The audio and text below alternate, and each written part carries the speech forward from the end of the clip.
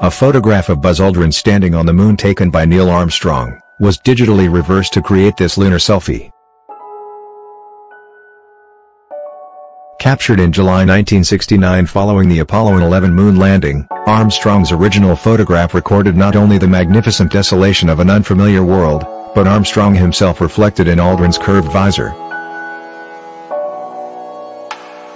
In the unwrapped image, the spherical distortion of the reflection in Aldrin's helmet has been reversed. The transformed view features Armstrong himself from Aldrin's perspective. Since Armstrong took the original picture, today the image represents a 54-year-old lunar selfie. Aldrin's visor reflection in the original image appears here on the left.